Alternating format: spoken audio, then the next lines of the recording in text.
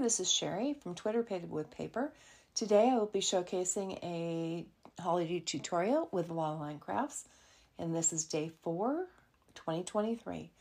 I'm going to show you how to make a fun shaker card, and to do that I will be using the Wintertime Paper Pack, the Jolly Penguins Clear Stamp Set, the Christmas Tree Stencil, and I'll only be using that for the embossing, and the Windowsills Rounded Die, the Winter Circle Die, and not shown are the Snowflakes Ornament Die along with the Window Die.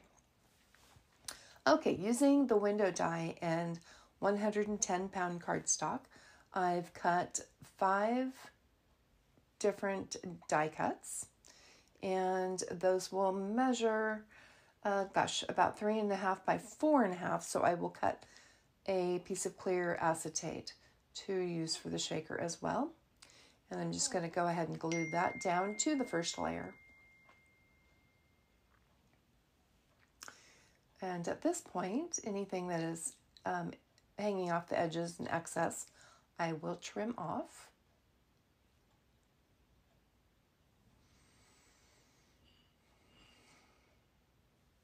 And now I can go ahead and add the different layers again, probably about 4 or 5 more on top of here.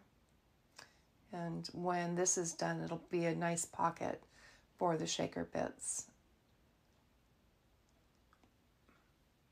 so that there's lots of room for them to move around. Just continuing on.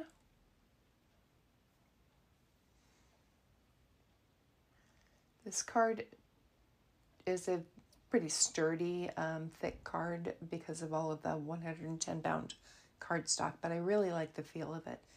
It ends up feeling very substantial, and I like that.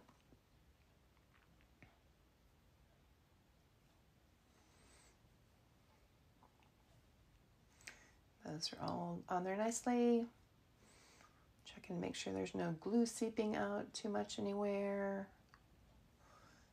And now I also have another layer cut to 4 and 5 1/4, which I have gone ahead and embossed using that Christmas tree stencil. And I will add the windowsills that I've cut with Windowsills Rounded Die, one to the top and one to the bottom. Really love the way this window turns out. You know, Irina has so many fun pattern papers in the shop right now with all kinds of different scenes, and I'm very excited to be using them with these windows.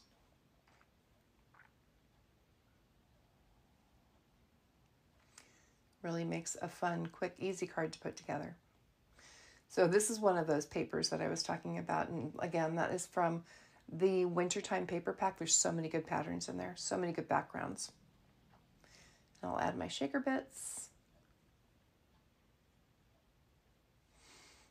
And I also have cut a few stars using the Winter Circles die out of white glitter paper. And I want them to stay in place, so I'm just going to tack them down onto my card base or onto my shaker base. That way when the shaker bits are all down at the bottom, you'll still see these pretty little stars up on the paper.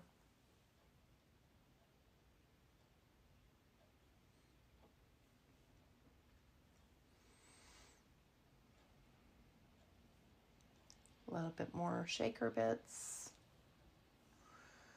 And that's it. I'm just going to go ahead and glue that layer down, being careful not to get any of the sequins under the glue portions.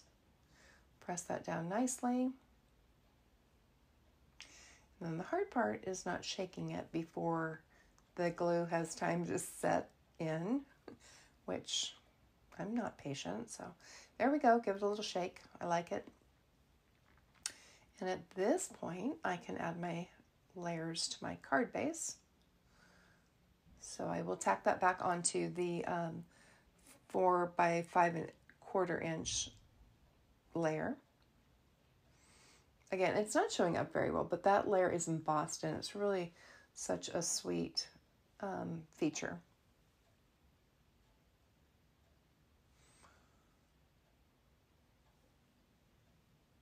straighten that up, and then that goes right onto my A2 card base that is scored at the top.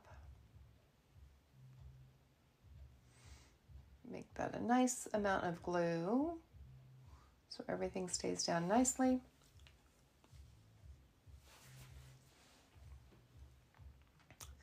And I will try to get this centered on my first attempt.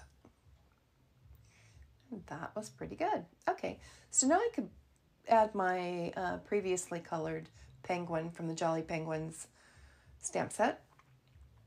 And I also cut a star out of white glitter paper using the Snowflakes ornament die. And after I tack that down, my card will be finished. There's lots of cute sentiments inside that that come with the Jolly Penguins clear stamp set that can be used for the inside of the card. And that is it for me. Everything looks good. I hope you enjoyed this. Thank you so much for stopping by. And happy holidays.